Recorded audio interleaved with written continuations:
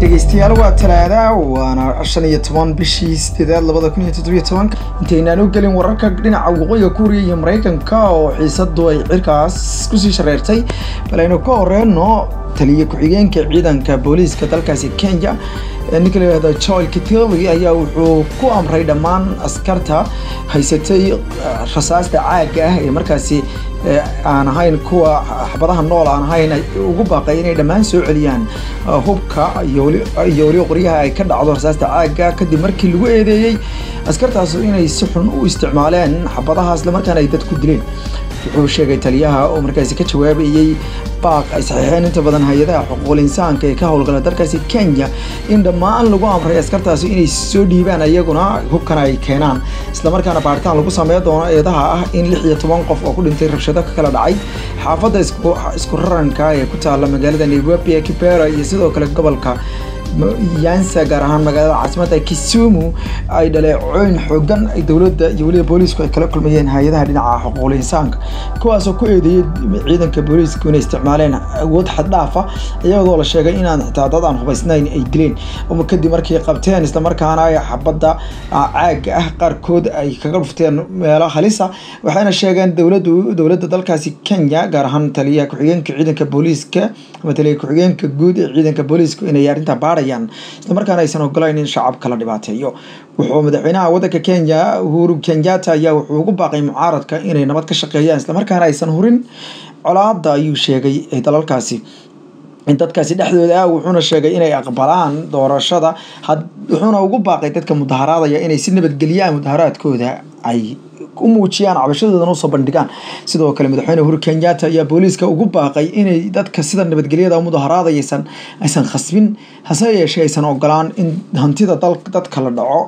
ama la gubo wuxuuna ugu baaqay booliiska inay si taxadar leh uu sheegay oo ay tahay si khibrad leh oo aqoon leh inay u wajahaan xaaladan isla markaana ay ilaaliyaan xuquuqda dadka shacabka iyo xuquuqda dadka ganacsatada iyo kuwa kale ee aan dhibaatada ka qayb tahayn wuxuu ka digay in xubnaha markaasi mucaaradku ay nacayb dadka ku abuuraan wuxuuna u sheegay in wixii wada hadal ah dawladdu ay diyaar u tahay balse aysan doonaynin in xiisada dalkaasi ay sii socoto aynu lahaano dhinacaas wararka dalkaasi waqooyiga Kuuriya iyo wararkii ugu dambeeyay warbaahinta dalkaasi Kuuriyada waqooyi gaar ahaan wakaalada wararka ee KCNA ayaa war qoraal ah oo mar dhawaad laga soo saaray isla markaana laga sii daayay sidoo kale TV-ga qaranka ee dalkaasi Kuuriyada waqooyi lagu sheegay in saraakiisha sarsare dhinaca madaafiicda iyo waxa la yidhi dhinaca gantaalaha dheereeya ee qaradaas kala goosha ee plastic ah iyo waliba waxa la yidhi taliyaha qaybta waxa la yidhi qaabilsan baa la yidhi cirka ay wada hadal gaar ah la leeyihiin albaabada u xiran yahay baa la yidhi madaxweyne Kim Jong Un oo ay kala hadlayaan baa la yidhi sidii uu qorsheey lahaa ama uu u fasaxi lahaa baa la yidhi gantaalo weer gantaalaha oo la qorsheeyay in lagu qaado jasiiradda Guam hadalkan KCNA laga sii daayay ayaa lagu sheegay in madaxweyne Kim Jong Un uu doonayo in uu ka baaraan dego habka ugu fiican ee loo naafee karo isla markaana loo tusi karo baa la yidhi loo dareensiin karo awoodda waqooyiga Kuuriya dalka Maraykanka oo dandaansi ku haya sida la sheegay waxaana warkan qoraalka oo sidoo kale uu tafaasiil dheeraad ah ka bixiyay habka ay ciidamada dalkaasi ama waaxda dhinaca duqeynta iyo gantaalaha qaabilsan gantaalada waa kuwa qaradaas kala gudba caaga ah la yiraahdo IPM ama ridada dheer ayagoo sheegay in gantaalka la yiraahdo Hawaasan 12 la doonayo in la dhaco la yidhi dalkaasi ama jasiiradda dalkaasi Maraykanku leeyahay ku taala Pacifica dhexdiisa la yiraahdo Guam waxayna sheegeen dawladda Maraykanka iyo waliba dhamaan ama sirdoonka Maraykanka iyo isku raacsan yihiin dawladda dalkaasi waqooyiga Kuuriya in 14 daqiiqo oo kaliya gantaaladaas ay u socon karaan jasiiradda Guam halka la sheegay in Hawaasan 14 oo gantaalka kale isaguna kan qaaradaha kala gooshaha uu muddo 45 daqiiqo soo gaari karo dhulweynaha Maraykanka waxaana wararku inta ku daraya in taliyaha ciidanka qalabka sida dhinaca madaafiicda dalkaasi Kuuriyada waqooyi uu amar ka sugayo madaxweyne Kim Jong Un wasiirka difaaca dalkaasi Maraykanka Jim Mattis oo ka jawaabayay hadalkan ka soo yeeray markaasi iyo diyaar garowgan lixaad kale ee dalkaasi wadaan ayaa wuxuu sheegay in dalkiisa Maraykanku uu xaaladan uu darsayo isla markaana ay u qaadanayaan ayuu yiri dagaal dhaba wuxuu sheegay inuusan asagu ku dhawaaqi karin in dalku dagaal ku jiro balse taas uu ku dhawaaqi karo madaxweynaha iyo aqalka Koongareeska ee Maraykanka hase yeeshee waxa uu sheegi karaa ay tahay inay u diyaar garoobeen haddii wax toogasho ah ay ka timaado dalkaasi Waqooyiga Kuuriya in ay jawaab cad ka bixiyaan wuxuuna sheegay in wiilasha iyo gabdhaha Maraykanka ee militariga ah ee ku sugan Guam Japan iyo Waqooyiga ama Koonfurta Kuuriya iyo sidoo kale dalweynaha Maraykanka gaar ahaan gobolada galbeedka Pacific ku teedsan ay dhamaantood qabaan amar ah inay daafacaan dhulkooda wuxuuna sheegay in haddii ay Waqooyiga Kuuriya ay soo weerarto ay jawaab degdeg ah ay ka bixi doonaan isagoo ka hadlayay isla markaana shir ay saraakiisha inta badan ee ciidanka qalabka sida Maraykanka kula hadlayay aqalka Pentagon ee Washington ayuu wuxuu sheegay G-Mat in ay doonayaan inay tusaan adduunka in Maraykanka uusan ahayn dal haddii la toogto ama duqeyn lagu dhufto aan gacmaha laaba doonin isla markaana masiibo ay wajihi doonto dalka wuxuu yiri talaabadaas qaad wuxuu sheegay haddii hal xabad ay ka dhacdo dhinaca Waqooyiga Kuuriya in ciyaartu ay markaasi bilaabatay wuxuuna sheegay haddii ciyaartu bilaabato in gabagabadeeda ay go'aaminteeda u leeyihiin buuri militariga Maraykanka taasoo uu uga jeedo in ay markaasi haddii dagaalku bilowdo xilliga la joojinayo hadhow Maraykanka uu sheegi karo wuxuu sheegay in sidoo kale ay diyaariyeen wuxuu ugu yeeray cutubyo ka tirsan ciidamada Maraykanka iyo madaafiicda wuxuu yiri qalabka ka hortaga gantaalaha dheereeya iyo third system kuwaas oo uu sheegay in dhamaantood si buuxda oo professional ah ama wuxuu yiri khibrad leh loo hawlgeliyay wuxuuna sidoo kale la arkayay iyagoo warbaahinta Maraykanka ay soo bandhigayso sawirro satellite-ka lagu qaaday oo sirdoonka Maraykanka ay qaadeen kuwaas oo muujinayay in warshada dhinaca nuclear-ka ee dalkaasi mid ka mid ah warshadaha waaweyn ee dhinaca gantaalada soo saartay ee dalkaasi Kuuriyada Waqooyi uu dhaqdhaqaaq xooggan ka socdo iyadoo ay u muuqato in ciidamada dalkaasi Kuuriyada Waqooyi ee gaar ahaan kuwa qaabilsan dhinaca duqeynta iyo gantaalaha qaaradaha soo gudbay dhaqdhaqaaqooda la xoojiyay isla markaana la arkayay iyadoo warshada si laga soo gurayo warshadaas oo la yiraahdo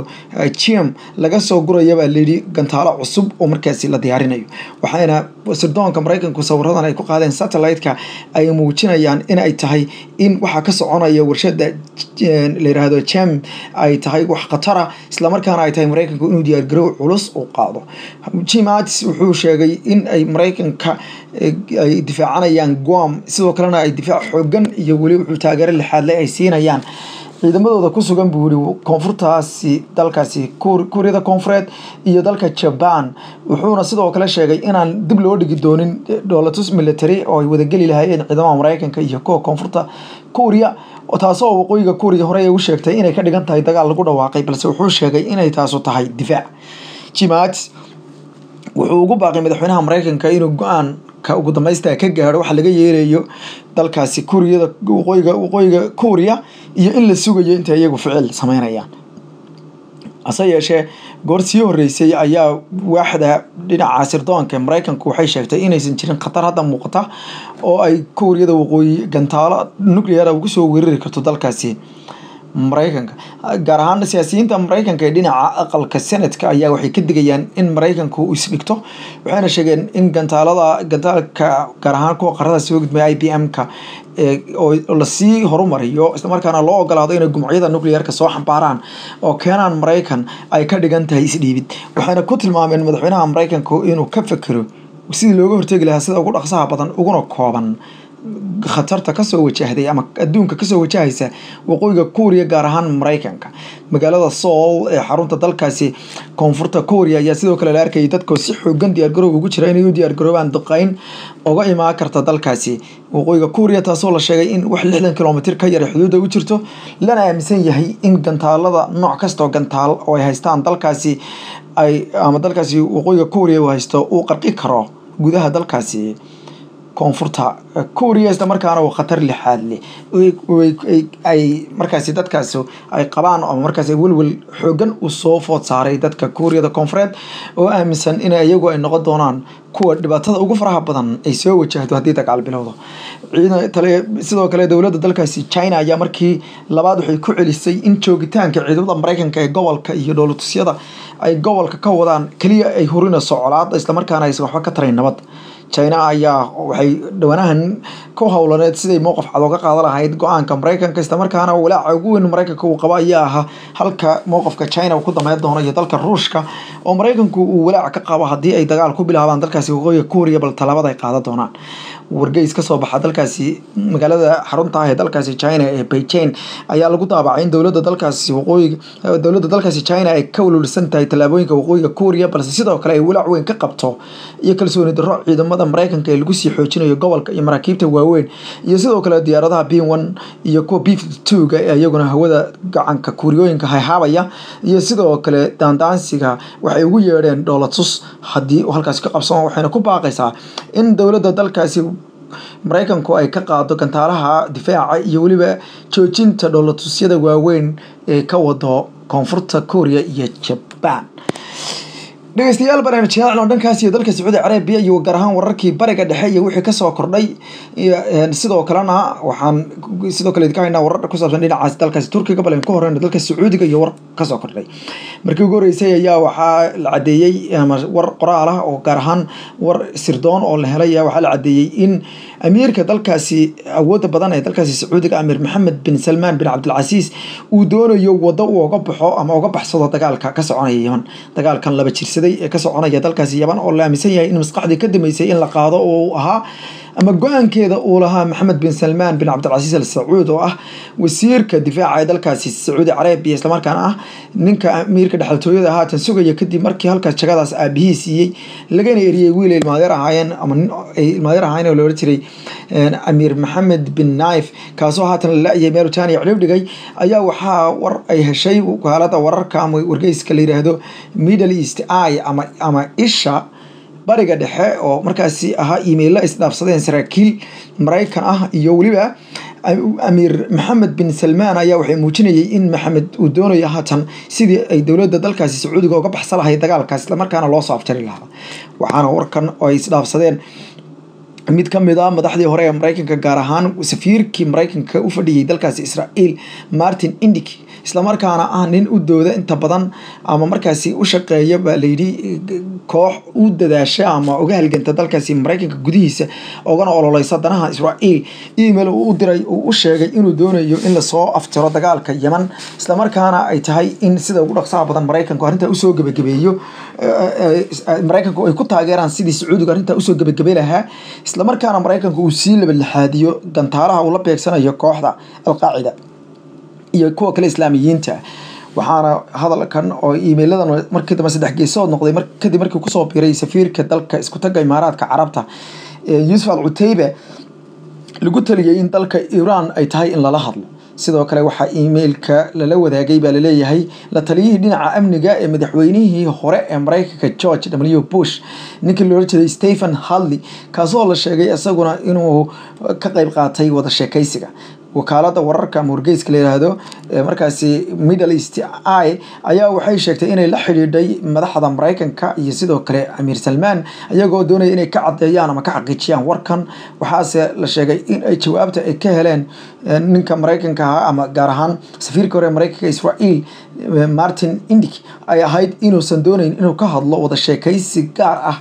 oo markaasi la faafiyay wuxuuna sheegay in ay yihiin Maraykanka ay markaasi doonayaan in gobolka xaaladiisa ay uga dameeyaan Sacuudiga gaar ahaan arinta Yemen ay yiraahdeen hase yeeshee emailkan ayaa waxa markii ugu horeysay soo heshay baa la yiri wakaalad dhinaca xatooyada ama helista emailada noocaas oo kala qaabilsan oo la yiraahdo Global Leaks campaign group taasoo markii dambana u gudbisay Middle East Eye iyadoo wakaalada wararka Middle East sidoo kale ay sheegtay inay xiriir la sameysay wasiirka difaaca ee dalkaasi ahna amiirka Amir Mohammed bin Salman kaasoo asaguna diiday in wax tafaasiil ka bixiyo emailadaas ayaa yeesina waxay muujinayaan sida dalkan gaar ahaan dalkan Sacuudi Carabiya uu uga daalay guuldarrada weyn oo ay uga haysato dagaalkii 2 sano ka hor ay u bixiyeen xooga duufaanta ay ku qaadeen dalkaasi yaban ama howlgalka xooga duufaanta ay ugu magacdareen oo ay doonayeen inay awoodda ku celiyaan madaxweynihii laga eriyey talada ee loola jiray cabdirabbu mansuur xadi kaasoo u baxsaday dalka Sacuudi Carabiya kadibna dowladda dalkaasi Sacuudiga oo kaalmo ka helaysa oo inta badan wadamada khaliijku ay dib ugu soo celisay magaalada xeebta ee Cadan balse ku guuldareysatay ilaa hadda inay dib ugu noqdaan magaalada Sanaa ee xarunta ah halkaas oo ay haystaan maleeshiyaad ka ama taageero lixaad ka hela dalka Iran oo la yiraahdo Xuutiyiinta iyo sidoo kale madaxweynihii hore ee dalkaasi Yemen maamuli jiray Cali Cabdalla Saalax oo asaguna haystay ciidamo fara badan oo u badnaa militariga hore ee dalkaasi Yemen waxaana wararku sheegayaan in hadeerta Sacuudigu arrintan ay dhibaato weyn ka haysato kadib markii la sheegay wadankaas in ay dad badan ku dhinteen dad 10,000 gaaraya iyo dagaalka iskoorimaadada ku dhintay oo u badan dad shacab ah sidoo kale waxaa wadankaas ka dhacay abaar iyo gaajo macaluul lixaad leh iyo xanuunka shuban biyoodka oo la sheegay in 500,000 oo qof uu soo ritay ama uu aafeeyay iyo sidoo kale kumanaan kun ama 100,000 oo qof oo ku barakacay gudaha dalkaas iyo darisyadaba iyo qaar ku dhintay badda taasoo dhammaan la sheegay in hay'adaha xuquuqul insaanku ay dhabarka u saareen dalkaasi Sacuudi Carabiya haatanna waxa la sheegayaan waxay doonayaan dalkaasi Sacuudiga gaar ahaan Amir Salman oo ay ku badatay colaada gobolka kadib markii dalkaasi qadarna ay runtii xiriirka u gooyeen ayaa la sheegay inuu email-ladan codsiga ah in arinta yaban la fududeeyo lana soo afjaro laguna caawiyo Maraykanka uu garabka kaga doonayo uu diray bil on ka hor markii la doonayay in markay qorsheeyeen in xiriirka u gooyaan dalka qatar taasoo ku beegneed horaantii bishii May ka hor bil on markii lagu dhawaaqay ama dalalkaasi ay go'doonka xagga siyaasadda iyo xagga dhaqaalaha ay geliyeen dalka yare qatar waxaana haatan la sheegay in dalkaasi amiirka dalkaasi dhalinyarada uu la tacaali layahay siyaasadaha mawjadaha ee kaga soo fatahaya Yaman iyo Iran qatar oo dagaal xoogan oo dhinaca diblomaasiyadda la gashay iyo kalsooni darro lixaad leh oo ka timid dalalka islaamka oo ku aadan dalkaasi Sacuudi Carabiya iyo talaabooyinka sida ahayd ee qaabka darneed ay u arkaan dadweynuhu ama dawladuhu ay u arkaan inay si xun oo la dhaqmayaan dalkaasi qatar gaar ahaan marka ay timaado waxyaalihii ay ka saareen cunaqabataynta gaar ahaan waqtiga adkaa ay rabadaan tahay iyadoo bil barakaysan oo waliba bishii cibaadada lagu jiray ay la eegteen aynu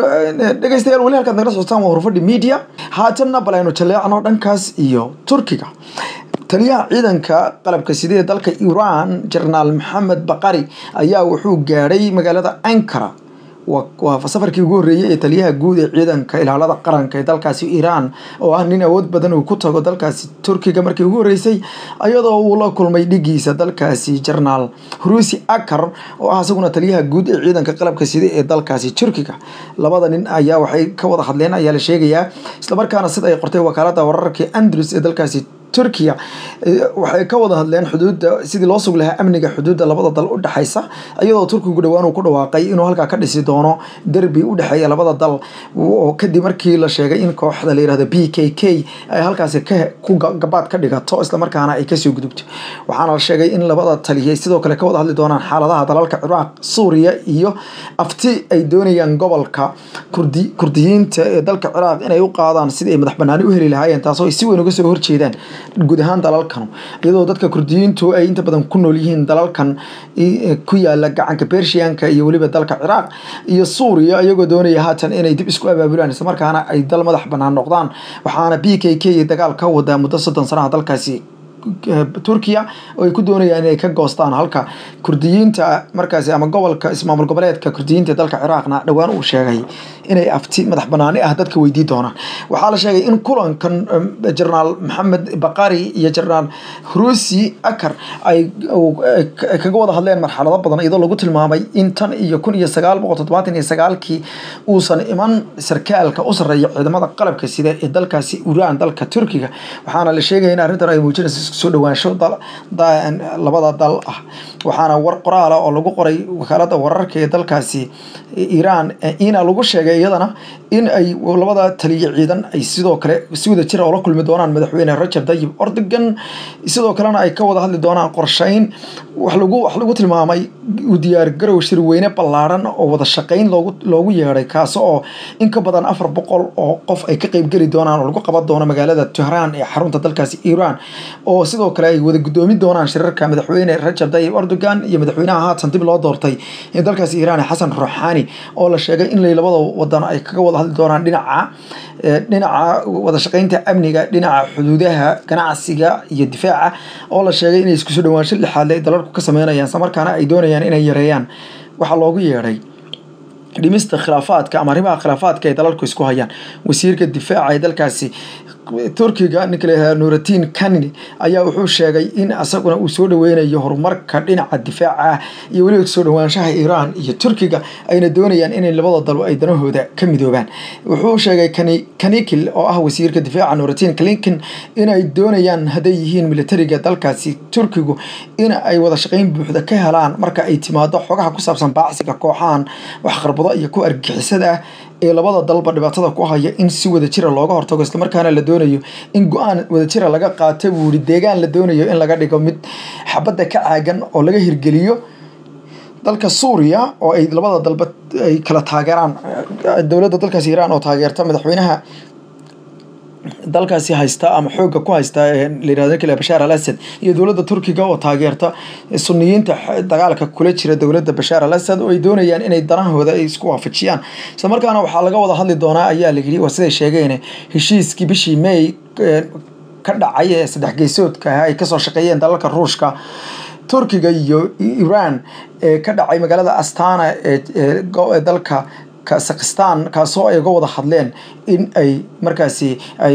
xabajoojin ay kaga dhawaaqaan qaybo ka mid ah dalkaasi Suuriya la iskuna soo dhaweeyo dawladda iyo mucaaradka dalkaasi Suuriya. waxa warar sirdoona ay sheegayaan in dawladda Iran ay wado qorshe ah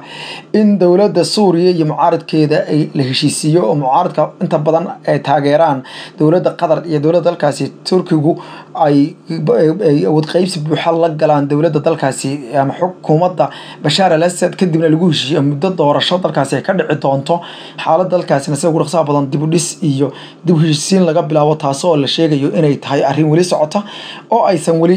runtii aysan dawladuhu isku raacin balse waxaad moodaa in siyaasadda gurguuraysa ee gobolka